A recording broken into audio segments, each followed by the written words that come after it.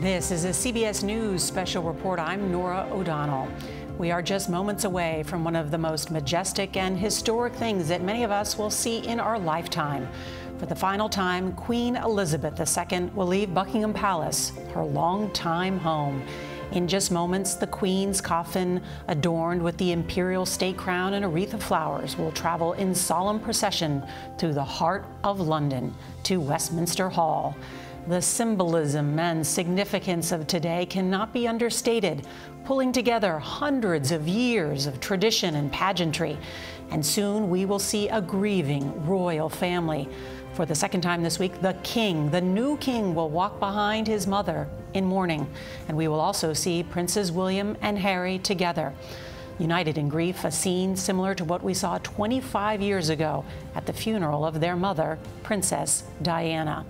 The crowds this morning, enormous. Thousands are already lining the procession route, and they're also in line outside Westminster Hall, where the Queen will lie in state for 4 days. Mourners have already been told they may be in line for up to 30 hours. You can see the cannons already in place, and while this will be a silent procession for the most part of the morning, you will hear not only Big Ben, but also these cannons. We saw huge crowds on Monday and Tuesday at St. Giles Cathedral in Edinburgh, the Scottish capital, where King Charles stood vigil. And for the first time in 2 years, remember, we saw Prince William and Prince Harry and their wives together outside Windsor Castle on Saturday, greeting mourners and viewing the flowers left behind for their grandmother. Last night look at those pictures from last night. The Queen returned to Buckingham Palace, where she lived for most of her life, and her coffin laid overnight in the Bow Room, so royal family and household staff could bid their matriarch farewell in private. We will see some of the household staff in today's procession. Those now are the preparations already underway, as this has been meticulously planned by not only the palace, but by the Queen herself. Let's bring in Holly Williams. She is outside Buckingham Palace, where there are huge crowds again this morning. And Holly, the significance, the history today that we are about to witness. That's absolutely correct, Nora. This is essentially the handing over of the Queen's coffin from her family, that is the royal family, to the state. In about 22 minutes' time, we will see her coffin leave Buckingham Palace, travel down this road that you can see behind me, where thousands have gathered to watch this procession.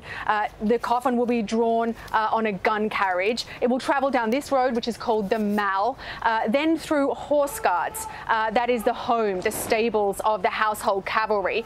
Then it will move down Whitehall. That's the home of the British bureaucracy. And it will finish up at around 3 o'clock local time at the Palace of Westminster. That's the home of the British Parliament, where the Queen will lie in state for 4 full days inside Westminster Hall. That is an ancient medieval building that was built in 1097. Now, the authorities here are expecting around 750,000 members of the public to file past the Queen's coffin to pay their last respects, with lines expected up to 5 miles long. As you said last night, we saw that incredibly moving ceremony as the Queen's coffin essentially returned home. She grew up a stone's throw from here in Mayfair. She would have been in and out of this palace as a child, and it was her main home from her coronation through until 2020, when she moved out to Windsor Castle because of the pandemic. There are reports that the royal family had essentially a family dinner last night inside Buckingham Palace. We can't confirm that, but it's hardly surprising. When her coffin returned here to Buckingham Palace yesterday evening, we caught a glimpse of some of the members of the royal family through the windows, through the doorway, including King Charles, as well as Harry and Meghan. Holly Williams, thank you. I want to bring in Wesley Kerr, a former BBC royal correspondent and a historian. And Wesley, I'm thinking about just how historic this is, not only because of Queen Elizabeth II's reign, but also the last state funeral held at Westminster was for Winston Churchill in 1965. Yes, I mean, Winston Churchill's state funeral, in fact, at St. Paul's Cathedral, but incredibly resonant. And of course, Her Majesty was present. It was, I think, the first time that a monarch had been to the funeral of a prime minister. So state funerals are incredibly rare in this country. Only for Winston Churchill, I think the Duke of Wellington, Lord Nelson, and for monarchs. But the last time there was a ceremonial procession like we're about to see, and I remember, was for Her Majesty's mother, Elizabeth, the Queen Mother, in 2002. But she was a Queen Consort, not a sovereign monarch. So that wasn't a state funeral. But in the middle of this ceremonial and this history, of course, is a family. So it's been extraordinary balance. So how tough for them all the children, Her Majesty's children, to walk behind in front of hundreds of thousands of people. I think it will take 38 minutes precisely, and on every minute there will be a gun salute from Hyde Park nearby and also Big Ben, and there'll be a marching band, but solemn music. There'll be the sound of the horses, and at the centre of this majestic gun parade on which were born the King's remains in 1952, Her Majesty's father, and her grandfather's remains, draped in the royal standard, and the astonishing sight of the imperial state crown, which Her Majesty wore on the day of her coronation, and which she wore to open Parliament. So, you know, this is a great head of state, one of the great heads of state in history, the head of the Commonwealth, the Supreme Governor of the Church of England, the head of the armed forces. So this is the British nation formally saying thank you at the beginning of the obsequies and the lying in state. And of course, religion will also be at the centre of this when the body arrives in the amazing Westminster Hall, as we've heard, dating back to the son of William the Conqueror. So just think of that, the 1090s. And Elizabeth, I think, is the 41st monarch since William the Conqueror. And the monarchy itself goes back 2 centuries before that, both in England and in Scotland. And Elizabeth, like her son Charles, is descended from those previous monarchs. So it is the most astonishing concentration of history in ceremonial. We're seeing our Constitution.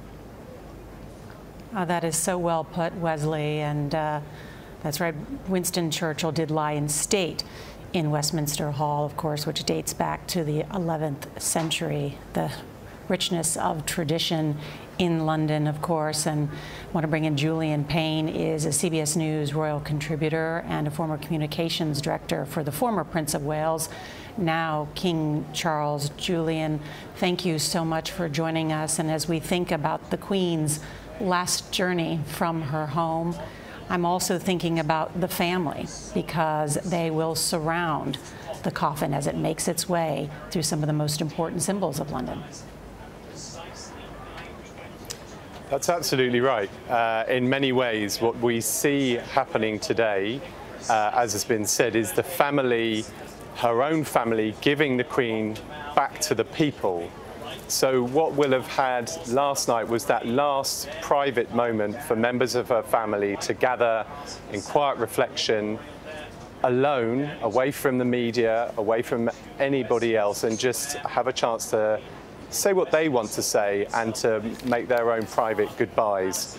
We understand that they then subsequently had dinner together, and I think that this is a moment when the whole family will have had a chance to perhaps pause and reflect on what has been a very sad time, but an incredibly busy time as well. Don't forget, as soon as one sovereign breathes their last, so a new king or queen is immediately taking over. And for the new king, he has been travelling. He has been obviously in London, but he's been in Belfast, he's been in Scotland, in Edinburgh, in Balmoral. So they have all been moving around, and I suspect last night actually was one of the first times for them all just to take a breath, because such has been the focus on all of them. Today, obviously, the focus moves away from the King, back to the Queen, as she moves to Palace of Westminster, and then begins this lying in state, and the public having its chance to pay its last respects. And as has been noted, those queues have been building up for several days already now. And Julian, why was it so important to bring the Queen back to Buckingham Palace rather than just go straight to Westminster? Yeah, it's a really good point. There's two reasons. One is very practical. As Wesley says, everything is timed with military precision, and in order for these plans to have been put in place over many years, they have always needed to be certain where that stepping off point was. Now, nobody could know where the monarch would ultimately breathe her last, but it was possible for them to plan around a starting point for this final leg of the journey. But also, to be very honest, this is, of course, her home as well. And it is entirely fitting that she should leave her home for the last time rather than simply be flown straight to this Palace of Westminster to meet members of the public. So it's both a very personal reason, but also quite a practical one as well. Julian Payne, thank you. And we are just minutes away from that procession beginning, so let me walk you through it. Today's ceremony will start at Buckingham Palace. The Queen's coffin will be carried east along the ceremonial boulevard known as the Mall on a gun carriage of the King's Troop, the Royal Horse Artillery. Then the procession will turn south before traveling along Whitehall, past 10 Downing Street, home of the Prime Minister, and arriving at Westminster Hall, near the Houses of Parliament. There will be a short religious service after the coffin arrives, and then the doors will be opened to the public for the next 4 days. And police have already been warning people that they will have to wait many hours to pay their final respects to the Queen. Just enormous crowds already, and Charlie Daggett is there amongst the crowds. And Charlie, in many ways, so many people have traveled throughout and from the United Kingdom to be here. Yeah, well, Norah, you know, you were here a couple of days ago. You've seen the tens of thousands of people who've been gathering here outside of Buckingham Palace and now down the Mall, as you said. We're about 2/3 of the way down the Mall at Duke of York steps. And this morning we were walking through and we were setting up and more people were arriving. They've actually limited the number of people. There would be many more here if they could have let them in. And they wanted to be here because this isn't, you know, just a moment in history. You know, this is personal for the people of London. They've been watching these incredible ceremonies in Scotland, but in a way, this is their queen. The Queen's a Londoner. They consider her a Londoner. Buckingham Palace is her place of business, and they've been sharing stories with us about these are the kind of people that come out for royal weddings, you know, for the Jubilee, the ones who gather here because they want to feel that personal connection to the Queen. And there's nothing more personal than a day like today when you actually see the coffin passing by. So it was, you know, vitally important. There are a lot of kids here. You know, a lot of parents are saying, I wanted my children to witness this. We haven't seen a state funeral, as you've already said, in generations. People have told us about meeting Prince Charles. One woman said that she met Prince Charles when she was just a child, never knowing that, you know, he would eventually be king in her lifetime. It's because even though all of this has been heavily choreographed and the Queen was 96 years old, what you can't prepare for is grief. I mean, it still came as a shock to the people of Britain because they saw her just over a week ago, you know, in photos with that mischievous smile. And then, you know, a couple days later, we all got news that she had died. And so it still came as a shock to the people of Britain. There's been this outpouring of emotion. I really mean that. I mean, she's a head of state, but she's a grandmother and she's a figurehead. And what you constantly hear, she's been a constancy in people's lives, in my wife's life, in my children's lives. They've never known another monarch. And bizarrely, they feel a personal connection because of what the royal family represents. It's said time and time again, the family part of the royal family is very important. And that's what Brits connect to. Are they part of the Queen's royal family? Not at all, but they feel part of it when they take part in something like this.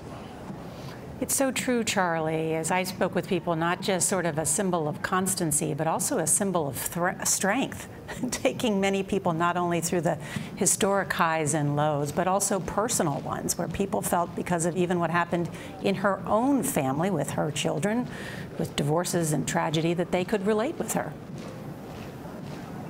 Yes, and when we say that she's a beloved queen, and King Charles has said that time and time again, you very rarely hear the word my mother without my beloved mother in front of it. And that is the way people feel, because she has been a rock. She's been through the trials and tribulations of this country, and this country is in real trouble. You know, we have a new prime minister, the economy is in tatters, people are really looking for hope, and she stood as that sort of figure of hope, in a way connected to the government being the head of state, but in a way being away from it as well, and being this family sort of role model. And we talk about the stoicism and the stiff upper lip. There can be a positive about that too. You know, somebody who just steadies the ship through some of the most difficult times, and that is what she represented. Having said that, you know, there's been this great support for King Charles in the past few days. There's been a lot of skepticism as to whether he could follow that act, which is going to be difficult. But for now, anyway, we may be in the honeymoon phase, but people here are willing and ready to support this new king. But, you know, she will not be easily replaced. She's everywhere you look, especially now.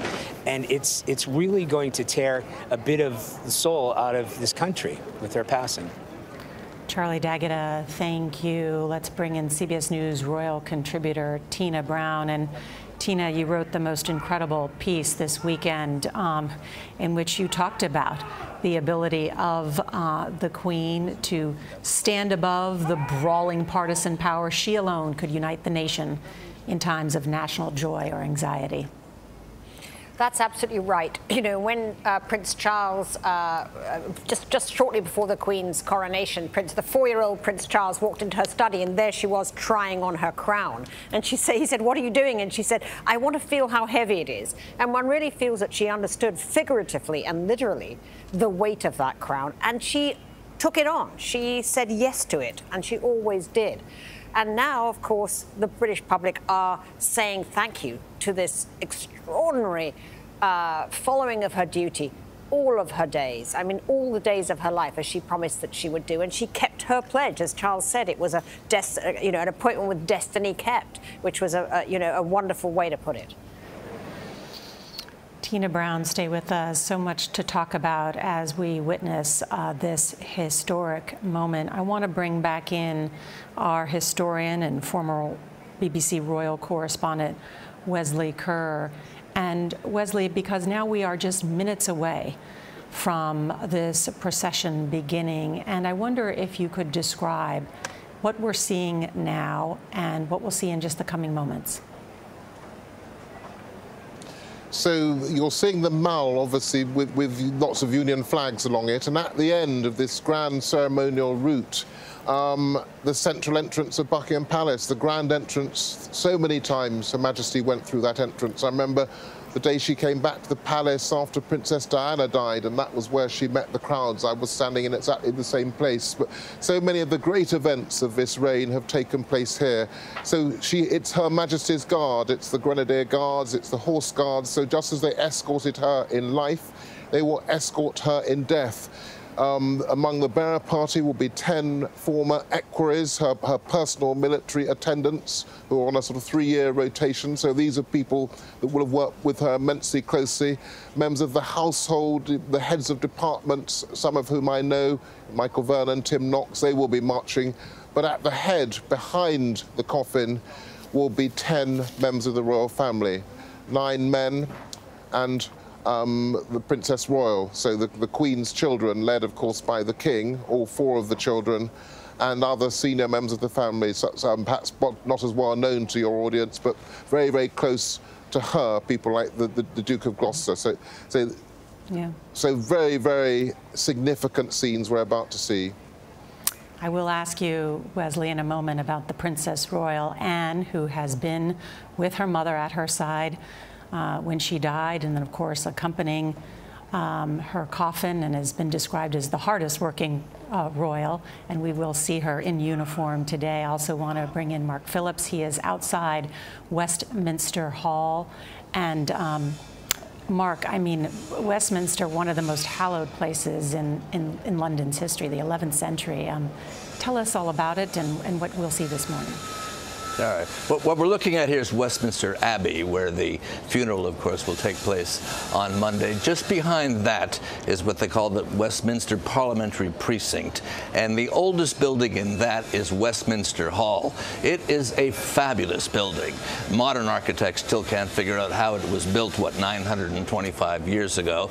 And it's been a kind of multifunctional government building for all of those years as well. In the early Norman period, after the conqueror of the William the Conqueror, it served as the royal seat. There were periods after that where other dynasties took it. Henry VIII, for example, had his coronation banquet in there. It had sadder bits of history as well. It's where the trial of Charles I, the first King Charles, was held after the Great Civil War here, and after which he was beheaded. But in the times since then, it's kind of become what we would equate with the Capitol Rotunda in Washington. It's been a place where great state occasions, where lying in states would take place. We've already mentioned that Winston Churchill lied in state there. The Queen Mother, this deceased Queen's mother, lay in state there as well. When notable personalities have come into London to speak to the combined Houses of Parliament, people like Nelson Mandela, popes, President Obama addressed both houses of the British Parliament in there as well. It's a building for all occasions, and when we see it, you will see why. It is really a terrific place. Mark, it is just about 9:22 in the East and 2:22 London time. And so this ceremony is just about to begin, timed precisely, as Wesley mentioned, as it will take 38 minutes to make their way to Westminster. Let's listen.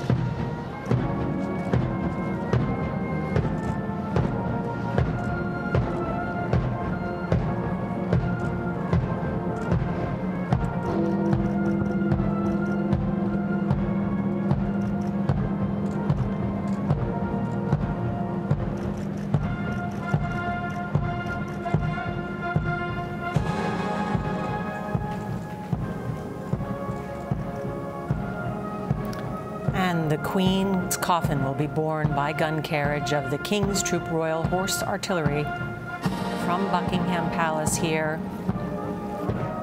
to Westminster.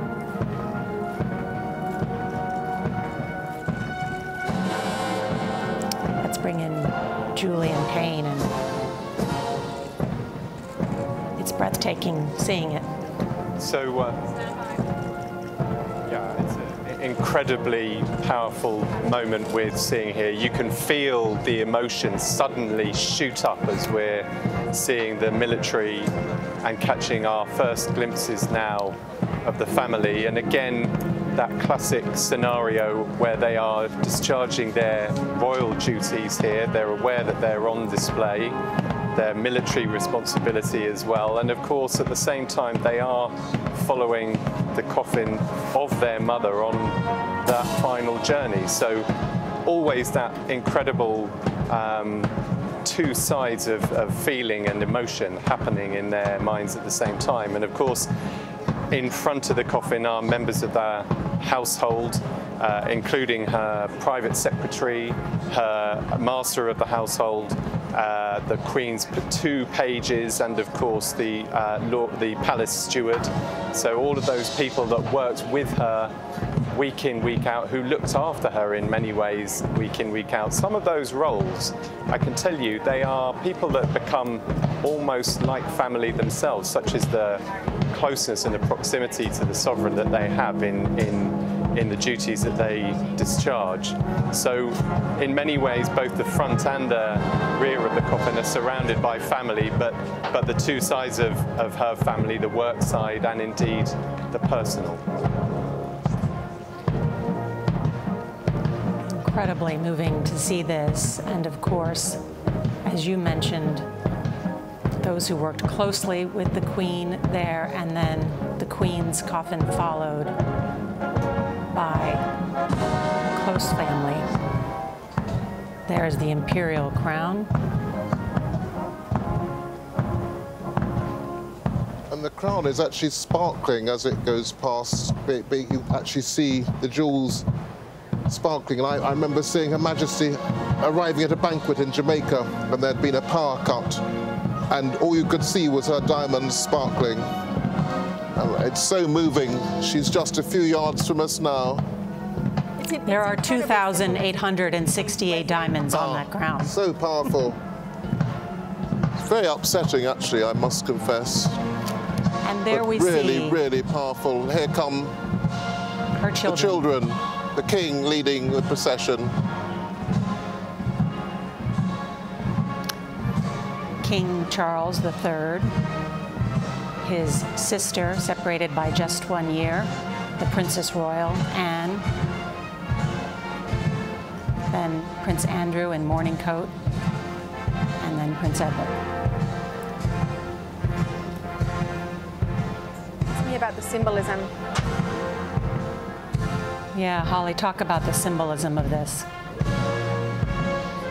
Yeah, extraordinary symbolism, Norah. Not just the coffin draped in the royal standard, that imperial state crown that Wesley just referenced, but the flowers on top of the coffin. We heard a little earlier from the palace that wreath includes white roses and white dahlias, but also foliage from some of the Queen's residences. So pine from Balmoral. Balmoral Castle is, of course, where she died last Thursday, and lavender and rosemary from Windsor Castle. I'm also just struck by the family members we can see walking behind the coffin. As you can see, the front row, those are all her 4 children, Charles, Edward, Andrew and Anne. And then in the next row, some of her grandchildren, including both William and Harry. And I think that American viewers will be particularly interested to see Harry there. Of course, he was always going to be there, just as he was present at his grandfather's funeral, walked behind his grandfather, Prince Philip's funeral, coffin at his funeral last year. But of course, Americans will be very conscious that in the last few days we've seemed to see what may be perhaps the beginning of a kind of rapprochement, a mending of bridges between Harry and Meghan and the rest of the royal family. And he and his brother on this occasion are standing side by side, whereas at Prince Philip's funeral, Peter Phillips, Her Majesty's oldest grandson, Anne's son, was between them. So they're walking together on this occasion, which they haven't done through these streets since their own mother's funeral. I want to bring in Tina Brown on that. And Tina, just as you see this incredible moment in history, and then to see these 2 brothers then united again in grief. It is so powerful because we do remember those images of them walking behind their mother's coffin. This is bigger than everybody. This is so much bigger than any personal disagreements or discord. And it's also what they know, of course, is exactly what the Queen wanted and planned. She was enthusiastically involved in all of these plans. And it was always her wish to die in Scotland, and that managed to happen. And her wish to then travel across her country. She did, of course, first to St. Giles and then on the plane back to London to essentially say goodbye to her kingdom. And now she's doing the last piece of this incredibly sacred journey, which is to be returned to the British people in the most formal way. And it's very, you know, an extraordinary poignant to think of her imagining this moment as she was in those last weeks and having those meetings. Princess Anne was there for the last 24 years of her life, and I think has shown huge gravitas and powerful stature during the last few days when she curtsied to her mother's coffin when it arrived, you know, and when she simply has been with her throughout, you know, flying with her from Scotland to London. They were very, very close, and she's very close to Charles, who she's going to be, I think, a very important counsellor to in the next few years, because there's only, you know, a short amount of time between them when they were born, and they're very close. Very close. And the Princess Royal, as you pointed out, someone who may not be as well recognized throughout the world, but someone who very close to her mother and well known throughout the United Kingdom as she engages in many of the engagements on behalf of the Crown. Yes, and she's also actually the most like her in many ways. You know, duty has been her whole life, and she's kind of an undersung and almost underappreciated because all she has done is work for the Crown her entire life without any drama, whatever. A countrywoman, very much, you know, like her mother also. You know, her daughter once remembers how she used to come back from state occasions in her ball gown and tiara and then just put on her wellies and go out and feed the chickens. That you could imagine Elizabeth doing as well. Tina, I must ask you, because the Queen's popularity in the stratosphere, does it transfer to King Charles? Well, it seems to be. And, you know, what I think is fascinating here is to see Charles now swept along by his destiny at last. He's trained for 50 years, and you see the impeccable way he's handled every piece of it. He has waited for this moment, but now he's stepped into his destiny, and he's doing it with such incredible aplomb. He's being really greeted pretty rapturously now, and this is a kind of acclaim that he's always wanted, actually. He's never really had. And it's remarkable to see it, that he's finally got the sort of recognition, if you like, and the love, it seems, of the British nation in this remarkable historic hour. Julian Payne is also with us and has worked so closely with then Prince Charles, now the King. And Julian, this procession is part of the beginning of the goodbye that, of course, then ends with the state funeral on Monday, which will be attended by just about every world leader that can make it. Speak about what you think, since you know King Charles so well, what he's feeling today. Yeah, I think that this is a goodbye, this precise event we're seeing here, but it is also, in some ways, it is part of the beginning of a new reign. And picking up on what Tina was saying, I think that when I worked with the King and discussed these things with him, his view has never been, this is something I want, this is something I'm impatient for. They look at it a different way. They accept that these roles are coming to them. They accept that they will do them, and they will do their duty and give their service when the time comes. But I never had a sense that he was sitting there urgently waiting, willing this to come towards him, because of course that would also involve you willing the demise of your own mother, which of course, you know, naturally nobody would ever do. But it is an important distinction. All of the royal family are really schooled in duty and service. So it is these roles that they have, they take on when the time comes, rather than counting down, if you like. Having his sister, as Tina also said, will be a huge boon for him. When you're in that role, naturally there are very few people who are going to be able to treat you in any way as a sort of equal or give you advice without fearing for their own position. I think certainly she will play a pivotal role. They grew up together. There's a 10-year difference between them and his younger brothers, so they naturally have more shared experience as a pairing. The other person, of course, who we haven't talked about, who will be vital in that, is the new Queen Consort.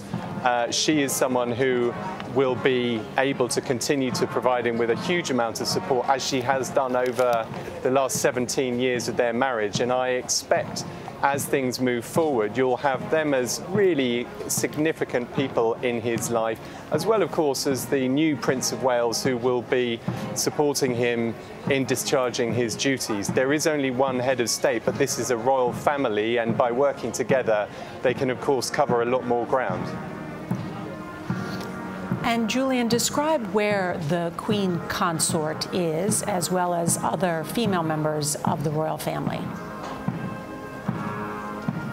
So the female members of the family departed slightly earlier and have headed to Westminster Palace, ready to greet the coffin and the other members of the family when it arrives. Traditionally, as Wesley alluded to before, it's been the male members of the family that have followed the coffin. Of course, now we have the Princess Royal, not only because of her military associations, but also because she is the daughter of the Queen. But the other female members of the family will already be at the Palace of Westminster, waiting to receive this party. Tina Brown is also with us, and we have seen the Queen Consort Camilla by the King's side in his travels throughout the United Kingdom, as well as his addresses to Parliament in Scotland and, of course, in Britain. And what kind of Queen Consort do you think she'll be? I think that Camilla is going to be absolutely beloved. In some ways, she has something of the relatability of the Queen Mother, you know, who had so much charm and grace and humor. That's kind of very much like Camilla, really. I mean, I do feel that Camilla has that slight air of almost sort of dazed, you know, sort of, it's almost a surreal moment for Camilla because, you know, for most of her life, she never imagined herself in this role, whereas Charles, of course, has known this was going to be his role. So she's fulfilling her duties extraordinarily well, but also it's head-spinning for her, I am sure, however much she has prepared for it. Now she has a whole measure of different kind of responsibility and profile, obviously, than she did when she was Duchess of Cornwall. She is the Queen Consort, and she's, you know, in her 70s, and this has happened. And she is, you know, it's her destiny kept as well, it seems. I also just struck Tina in thinking about this, that Queen Elizabeth is one of the final female matriarchs of the House of Windsor. Queen Mary, the Queen's mother. I mean, what does that mean? Well, actually, you know, it turns out that women are very good at this job, all right? I mean, Queen Elizabeth I, Queen Victoria, Queen Elizabeth II, and now we've got, you know, Charles, William, and, you know, everything going the same, you know, King George. So, yes, it's going to be a long time since we have another sovereign queen. And perhaps that also, you know, contributes to the sort of sui generis, astonishing, you know, halo really around Queen Elizabeth II. Well, that's what I'm struck by, because in conversations that I've had with, you know, many academics and former prime ministers, the power in some ways of the Queen Elizabeth II's reign, not only her constancy and strength, but also her ability to use soft power, and most notably, of course, in Northern Ireland. And I want to bring Wesley in on that because the significance of her reign as not only as David Cameron called it, the world's greatest public servant, but also a diplomat. Yes, I think Northern Ireland is a very good example of that domestically, and also the fight against apartheid would be another golden thread running through her reign and her role in the Commonwealth. So in Northern Ireland, having had that terrible thing happen of her cousin and Prince Philip's uncle, Lord Mountbatten, killed in the most horrible bomb blast in August 1979, and really it was almost a civil war, and there were often explosions here. It's 40 years since soldiers were killed here in these parts in central London in explosions. But she led the reconciliation and was prepared to meet the leaders of the of Sinn Féin, some of whom it was thought had possibly supported some of these atrocities, but she was prepared to meet those same leaders. And the visit to Ireland was an amazing triumph, the visit to the south of Ireland, the Republic, and she meant many times to the north of Ireland, of course, at least 20 times. Then in terms of her global role, the Commonwealth was very much pitched as an anti-racist organisation, an organisation in which the former empire, these became equal countries, independent countries, and very much she spearheading that personal friendship with Nelson Mandela, perhaps behind the scenes working to moderate the policies of Margaret Thatcher, who perhaps took a different line on sanctions against the South African regime. So yes, there was soft power, but there was a very delicate and steely application behind the scenes of what we might call hard power. So Elizabeth had an agenda, but it was an agenda of anti-racism, harmony, people getting together. And for those that hear, that is Big Ben that is tolling. And while you hear some of the music from the band, the guns and the bell and the clopping of the horses, there is mostly silence on the streets there. We saw, there's King Charles, of course, along with his siblings, the Queen's children, and then behind them, the grandchildren, including the heir to the throne, the new Prince of Wales, Prince William, and his brother, Prince Harry, who is not in military uniform. And I want to bring in Mark Phillips on that. And Prince Harry has weighed in on his dress for today. Yes, well, we've seen several shots of the brothers marching along. And what is interesting, I think, to note here is that, while this is a public ceremonial expression of the family's grief, there are also protocols that are being observed here. Some of the royals are in uniform. The King, of course, is in uniform. Princess Anne is in uniform. Prince William, now the Prince of Wales, is in uniform. But Prince Harry is not in uniform. He's in civilian clothes. And Prince Andrew is also not in uniform. This was a kind of trade-off that was made. The family, in this moment of their expression of grief, would be seen together, but because of the history, because of Harry's estrangement from the working royal family, because of Andrew's history with Jeffrey Epstein and the child abuse issues that involved and the payout that he became involved in, he's been pretty well ostracized from any kind of royal duties. And the expression of that on the streets here in this spectacular procession is that he has to do it in civilian clothes along with Harry. Mark Phillips, thank you. I want to bring in Charlie D'Agata because the procession has just passed where Charlie is along the route. Charlie? Yes. You know, we heard the band approach. Everybody started craning their necks and getting their cameras out. But then there was this quiet hush over the crowd. I'm going to try to keep my voice down myself to not spoil the moment for the service members here and the crowds who have gathered. The coffin passing us right now, making its way down the Mall. You can see the people who are up further are following the funeral as it passes, but probably 4 or 5 rows of people on either side of the Mall have been able to catch a glimpse. And it's not just to catch a glimpse of Her Majesty the Queen, but of King Charles, of the princes, Prince William and Prince Harry as they pass by.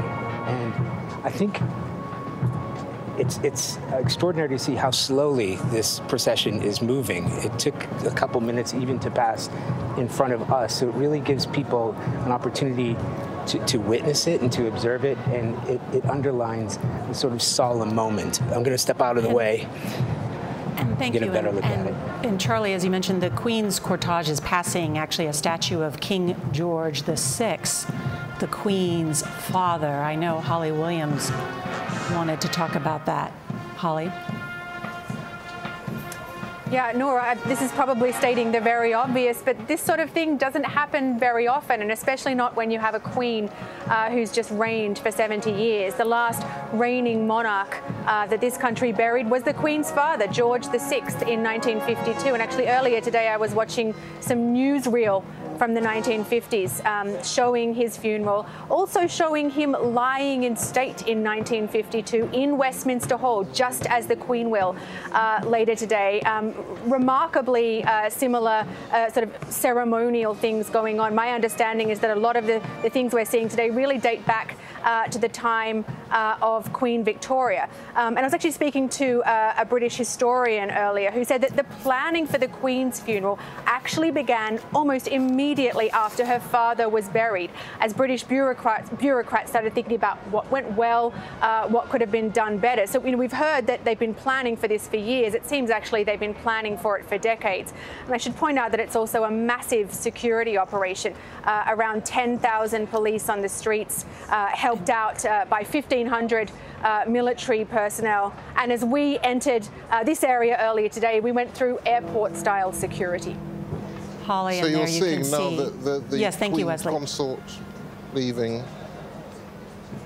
They're seeing the Queen Consort, the Princess of Wales, the Duchess of Sussex, the Countess of Wessex, and other senior female members of the royal family leaving from Buckingham Palace towards Westminster Abbey by a different route along Birdcage Walk, and they will get there in time to greet the male members of the royal family and receive the coffin formally. I also expect the Prime Minister and other senior dignitaries will be there, and senior parliamentarians.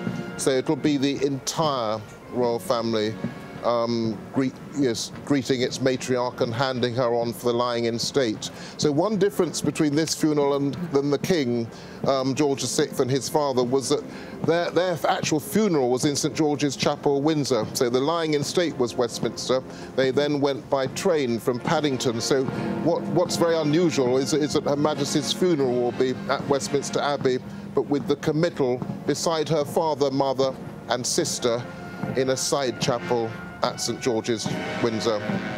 Wesley, stand by. I want to bring in Imtiaz Tayyab because he's right there where the cortege has just passed Horse Guards Parade. Imtiaz? Norah, you're absolutely right. In fact, I'm really just a few yards away from where the Queen's coffin passed by, and of course King Charles III, and as well as other senior royals who are very somber looking as they walk past me. As you can see, many of the crowd now trying to follow the procession as well. And really what we've been seeing here, Norah, is a real sense of people feeling so moved by a queen who they've known for their entire lives, this reigning monarch for 70 years. And the people we've been speaking to have been telling us that they wanted to celebrate her life well lived, but they also wanted to come here to say goodbye in their own way, a quiet goodbye. And one of the things that has really struck me while standing here for the time that we have been, Norah, is the number of families that are here, the number of children that are here. We talked to parents and we said, you know, why was it important for you to bring your children here? Why was it important for you to bring children, really toddlers even, to this? And they said they wanted their children to say goodbye to the Queen, but also be part of this history. This, in their view, was a history that was so important to obviously this nation, the world, but also for many of the people here. And it's been pretty extraordinary to see the kind of emotion we've seen here. As we've been saying, it's been a mix of emotion. You have those who are feeling very sad, but you have those who are celebrating this life of Britain's longest reigning monarch. Norah. Imtiaz Tayyab there. And now, Norah, you can hear a spontaneous round of applause. I don't know if you can hear this, Norah, but people are clapping spontaneously here to applaud the Queen. And again, it really is just such an extraordinary mix of emotions that we're seeing here as the Queen makes this final procession through this city, which she has called home for so long, in a nation she ruled over for so long. You can hear some people cheering as well, and it really just underscores the mood here in Britain, which is not only are they saying goodbye to the Queen, they're also saying goodbye to the second Elizabethan era. And many people again say that they support King Charles III, that they wish him well, but they will forever and always remember Queen Elizabeth II. Norah.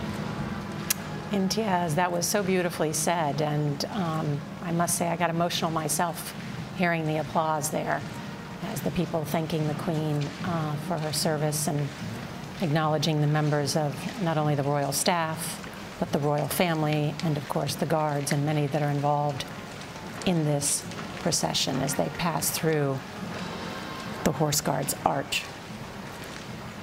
This mix of emotions today, and I want to bring in Tina Brown on this because as we have been talking about King Charles III as well as the new heir to the throne, Prince William, united in grief with his brother, Prince Harry, the last time we saw them walk behind a coffin, it was their mother, Diana, 25 years ago.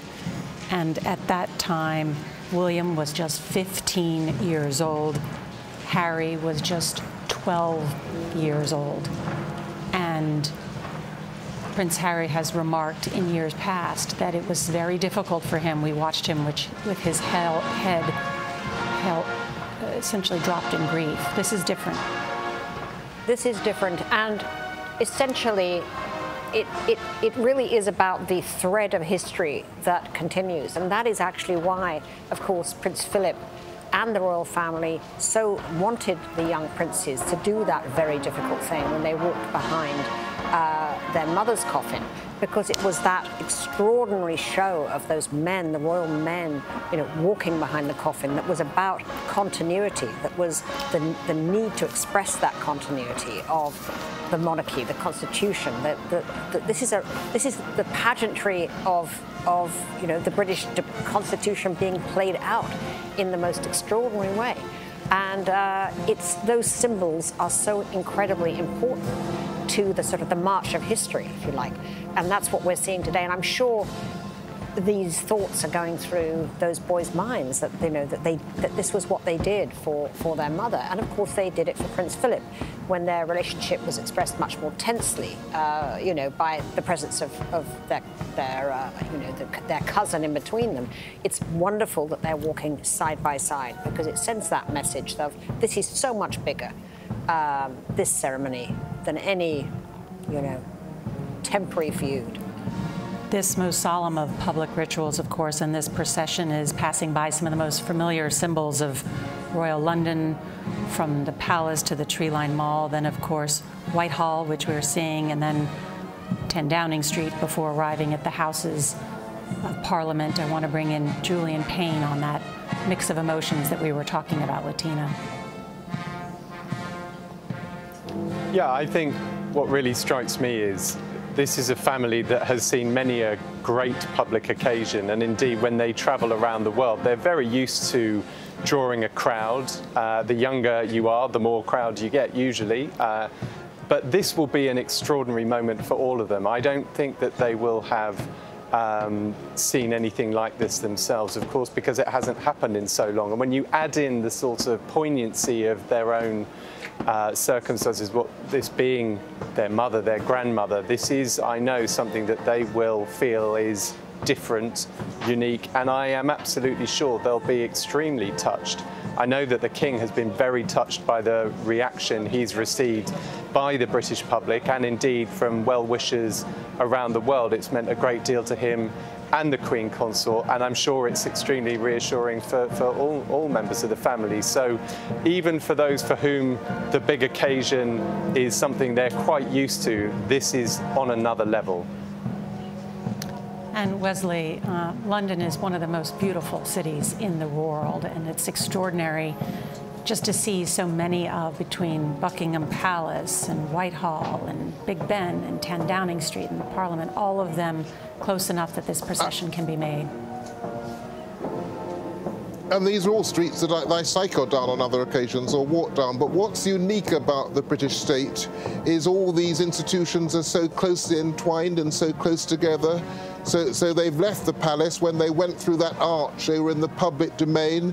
But Whitehall, of course, although once a former royal palace, is the centre of British government.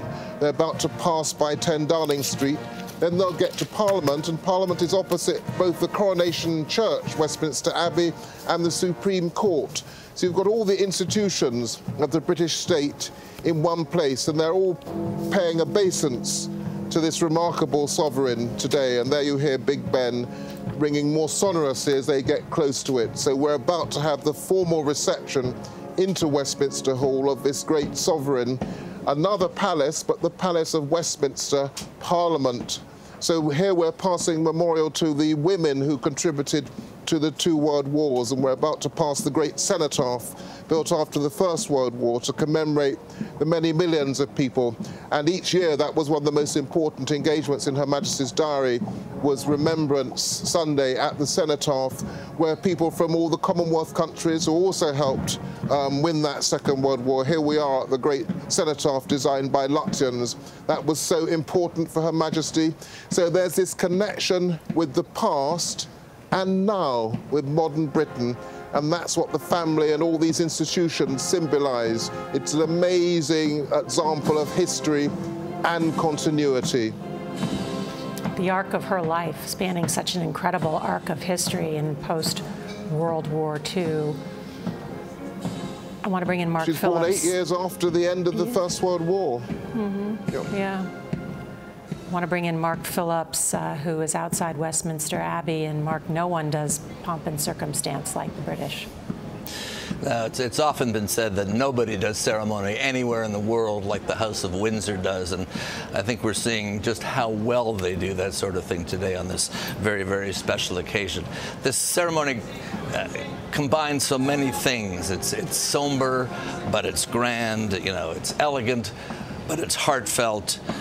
It's ceremonial, but it's very, very personal, not just for the family that's part of the cortege, but also for the tens of thousands of people, as we've already seen, who are lining the route. As you said, this has been a long time in the planning and the choreography of all of this, not just this procession, but everything that's happened since the Queen died last Thursday. The choreography is just mind-blowing, the number of pieces that have to be fit together, and thus far they've all fit together, you'd have to say, perfectly.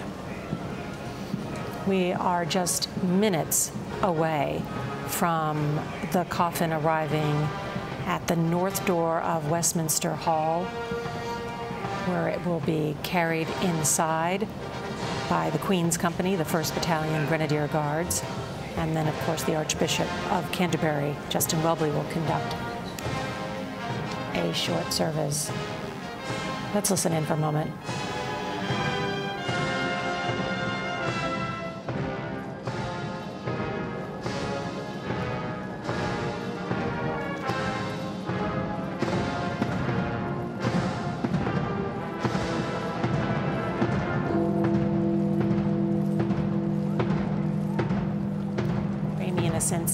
Joins us, and I know, Ramy, you spoke with London's mayor this morning. Yes, I did, actually, just about an hour ago. And, you know, just watching everything that's going on right now, I just can't help but feel that, you know, through the pomp and the pageantry of all the icons throughout the ages, we are seeing something that we will never, ever see again. And that is exactly what Mayor Sadiq Khan told me. He was saying that for Queen Elizabeth, she was such an icon that she will be so missed. And that's why so many people are gathering around the Thames, snaking around, as we were talking about, for nearly 5 miles just on the other side of the banks here. Westminster Hall right behind me, and right here across the street is actually going to be the front of the line for where those thousands of people will eventually come to a head. They will then walk into Westminster Hall starting at 5 p.m. and going through the next 4 days. They're going to have to be going through airport security style screening. They will also be seen, watched over by guards. And Sadiq Khan was saying that the biggest thing that he will miss is Queen Elizabeth's humor and the sparkle in her eye when they talked with each other. He also said that she always seemed to be present, even if she wasn't really family, but everyone here in the United Kingdom still felt that because she was ever present, she was a part of everyone's family and everyone's grandmother. Norah? Also beautifully said. Thank you, Rami. And for those that are even there along the river, some watching on their phones, no one wants to miss this moment in history.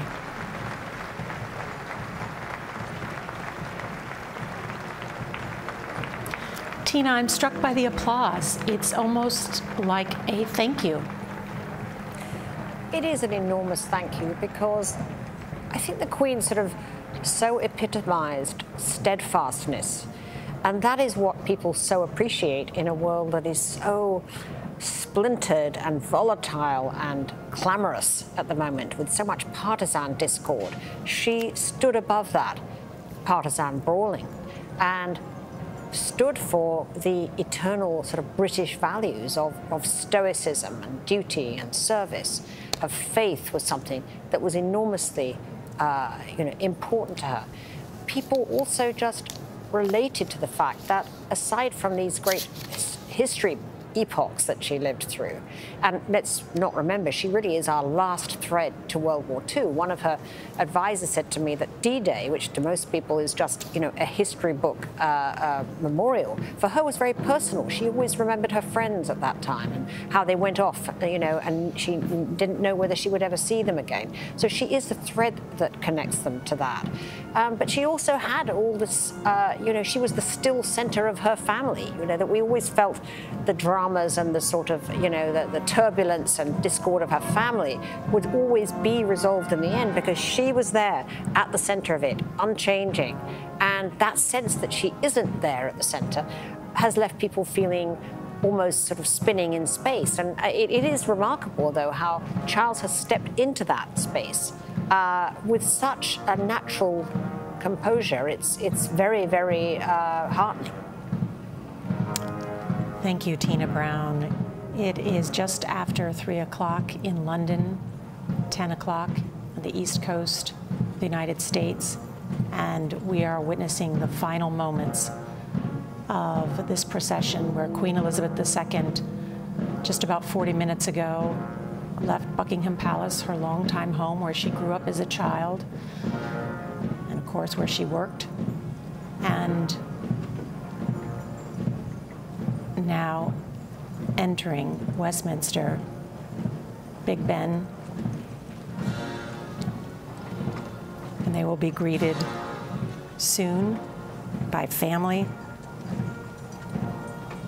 I want to bring in Wesley again, a historian and former BBC correspondent. This is an emotional final moment. It is, for many people, the last sight for people that can't queue up. I mean, so this has enabled hundreds of thousands of people to see her. As I saw her arriving last night, coming off the road, the car went past my birthplace, and it was a very powerful moment. We burst into applause then.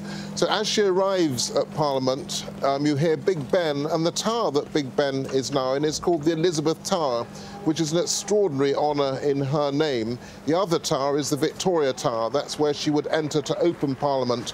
So there will be this will perhaps be the first of many memorials. She will be memorialised forever in this great Parliament building where she's arriving now. It was just on Monday when we heard the new King address Parliament, talking about feeling the weight of history. Let's listen in.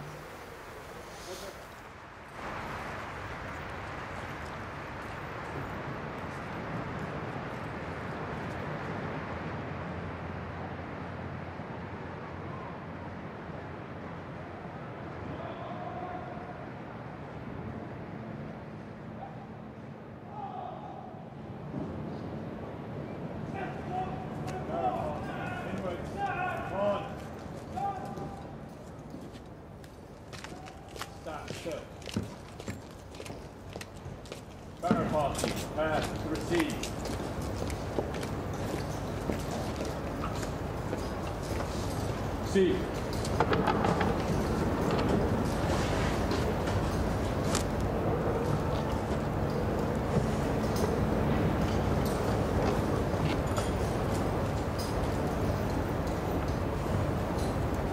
Barrow party. 6 paces outwards. March.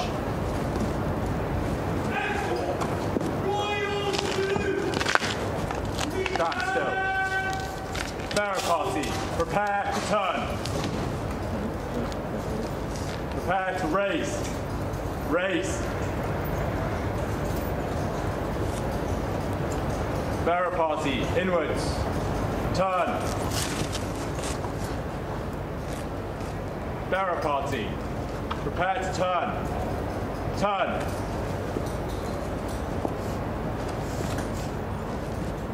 Stand still.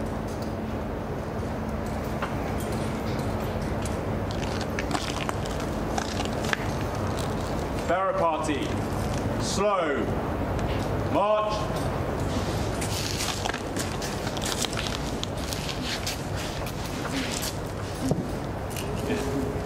Out.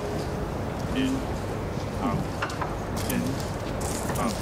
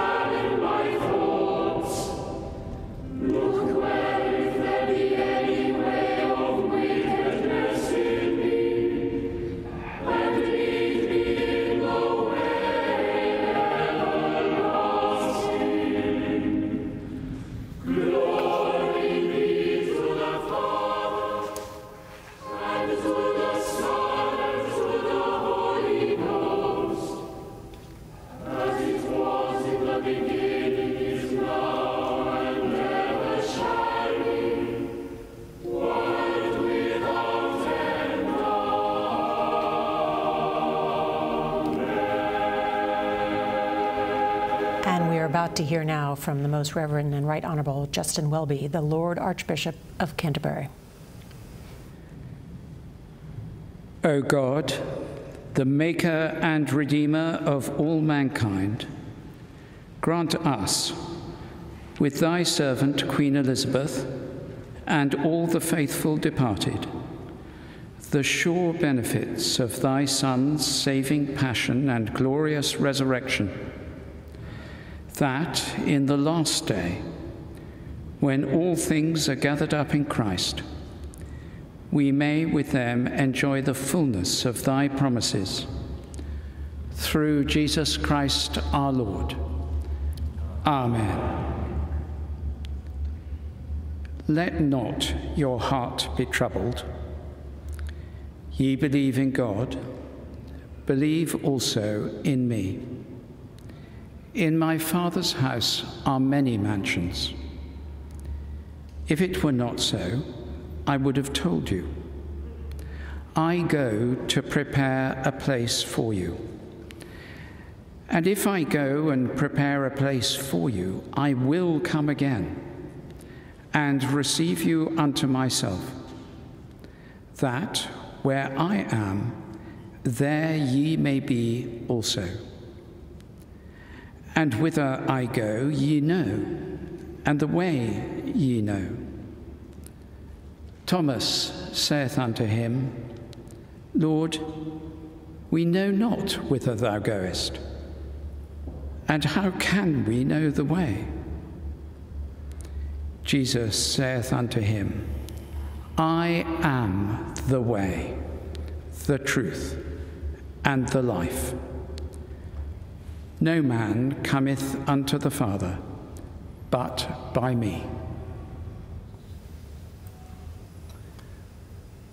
O merciful God, the Father of our Lord Jesus Christ, who is the resurrection and the life, in whom whosoever believeth shall live, though he die, and whosoever liveth and believeth in him shall not die eternally, who also hath taught us, by his holy apostle St. Paul, not to be sorry, as men without hope, for them that sleep in him.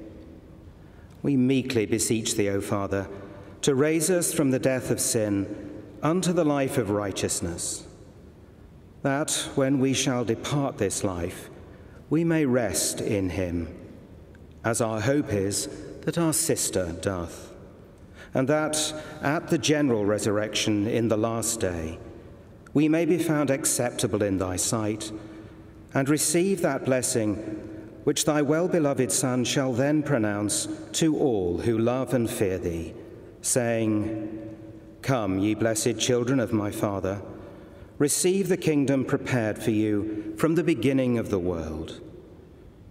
Grant this, we beseech thee, O merciful Father, through Jesus Christ, our mediator and Redeemer. Amen. As our Saviour Christ hath commanded and taught us, we are bold to say, Our Father, who art in heaven, hallowed be thy name. Thy kingdom come, thy will be done, on earth as it is in heaven. Give us this day our daily bread, and forgive us our trespasses, as we forgive those who trespass against us. And lead us not into temptation, but deliver us from evil.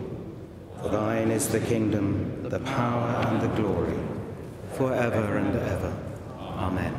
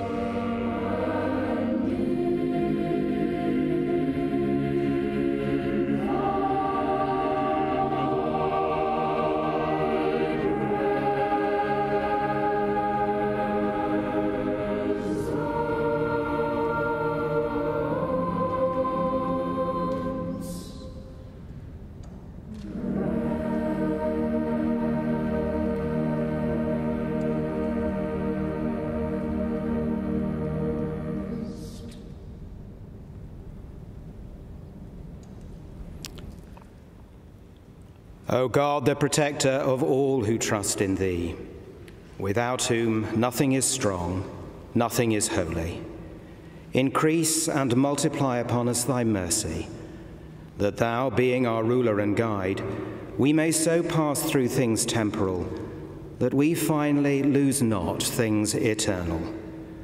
Grant this, O Heavenly Father, for Jesus Christ's sake. Amen.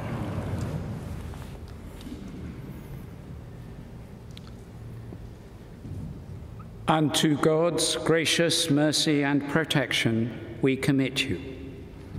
The Lord bless you and keep you. The Lord make his face to shine upon you and be gracious unto you. The Lord lift up the light of his countenance upon you and give you peace. And the blessing of God Almighty, the Father, the Son, and the Holy Spirit be among you and remain with you always. Amen.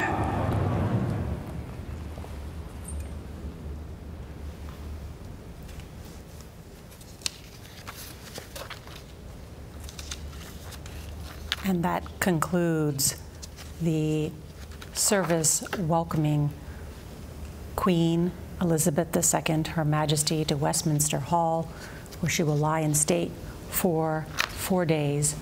Tonight, members of the public will be allowed to come through and pay their respects in a line that already stretches for miles. There were an estimated 200,000 that came to pay their respects to the Queen Mum. Many say it could be close to 1 million or more that will try to visit Westminster Hall. I want to bring in CBS News royal contributor Tina Brown. And Tina, what we saw today was a nationwide outpouring of grief and respect for the only monarch that many people have ever known. I found it just so enormously moving, just so hugely sacred a moment. And the sight of that coffin with that crown, the lonely crown, glittering on top, you could not help but feel that at last this woman who gave her whole life to the nation's service is finally relieved of that lonely burden. And we can now let her go. And we're all saying thank you for what she did, because what she took upon her, she inherited this burden with no choice of her own. She said when she was crowned in Westminster Abbey by the Archbishop of Canterbury, he said, "Are you willing to take this oath of office of a coronation?" And she said, "I am willing." And just those words, the simplicity of those words, she was willing every day of her life, every day of her 70 years. And it's time for us to thank her now. Julian Payne is also with us. And Julian, we see the royal family gathered there, not only His Majesty King Charles III and the Queen Consort, the Queen's other children, but also the grandchildren, the new heir to the throne, Prince William, the Prince of Wales, his wife Kate, Princess of Wales, as well as Harry and Meghan standing in formation.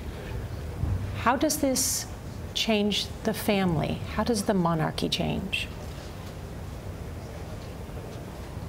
Well, of course, the monarchy is continuous. So as one sovereign breathes their last, so the new monarch begins their reign. So for the institution of monarchy, that continuity that's stretched back over 1,000 years continues without a single break point.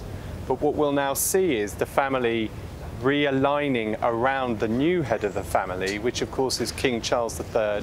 And you've seen that in some of the messages that the new Prince of Wales and the Duke of Sussex have said. They pledged their loyalty to the new king. I think that's incredibly important. I think it's very reassuring for people to see that. And I think gradually, as the nation says goodbye to this incredible monarch, so they will start to align around the new one. And I would just add one thing. This is an incredibly important time for the British public to say goodbye to the monarch themselves. That moment when they get some closure, when they get to say thank you. You can't underestimate in this country how all of us that care about the monarchy feel about that. And it's a really, really powerful opportunity that people will have over these next 4 days to do exactly that. Wesley Kerr is also with us, and Wesley, this continues to be an elaborate service inside. Describe what we're seeing. These officers are going to take up guard around the catafalque, as it's called. Later on, we will see the Queen's children also symbolically take up guard. But they're handing her over to the nation, and it's been, I will never forget today, it's been an incredibly poignant mix of the stately, the ceremonial, a family at the heart of it, and that religion at the heart of it. Religion was so important to Elizabeth II. I would see her drive alone on a Sunday to church, or just with a guard to the little chapel she would worship in. So it's just incredibly powerful. It's ceremonial. But it's that these are children looking up at their mother, and this is our nation saying goodbye to our matriarch. And it's good that there's a few more days for people to say their personal goodbyes as the ceremonial continues.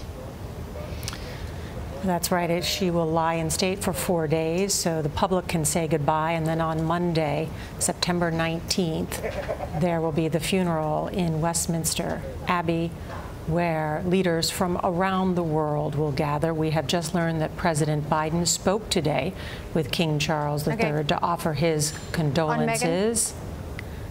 And want to bring in Mark Phillips, who's there outside the Abbey. Mark? Just kind of some final reflections here. Whether you're a monarchist or not, this is the kind of event that really demonstrates what the role of the monarchy is in this country. It's kind of the encapsulation of the soul of the nation, the image of the nation. It's a personality that people can feel an affinity to without any political mix one way or the other. This was a kind of unabiding and kind of uncorrupted show of affection for a woman who everybody feels has done as good a job as possible to do over the longest period where it's ever been done. We keep saying that, but it's worth repeating. This was a very fitting, somber, yet heartfelt procession, and now there'll be 4 days where the crowds are expected to be enormous, as many as you say, perhaps up as far as a million people coming to express their affinity to this remarkable woman. Holly Williams, your quick thoughts? Norah, I was struck by the young choristers singing during that service. What extraordinary memories they'll take from this. I was also struck by the very prominent place of Meghan, Duchess of Sussex. This funeral seems to have helped bring this family together. And what more can you hope for from a funeral? That it brings a family together and brings a nation together. After the 4 days of lying in state, the Queen's funeral will take place Monday at Westminster Abbey. Queen Elizabeth will then be brought to St. George's Chapel in Windsor Castle to be laid to rest alongside the Queen Mother, King George VI, her sister Princess Margaret, and her husband Prince Philip, who died in April last year. Our coverage will continue on CBS Streaming, your local news, and we'll have a full wrap-up tonight on the CBS Evening News. Many of you will return now to CBS Mornings, and on Monday we'll have full coverage of Queen Elizabeth II's state funeral at Westminster Abbey. This has been a CBS News Special Report as we watch King Charles III and the Queen Consort thank the Archbishop of Canterbury as he begins his new reign. For all of our colleagues around the world, I'm Norah O'Donnell.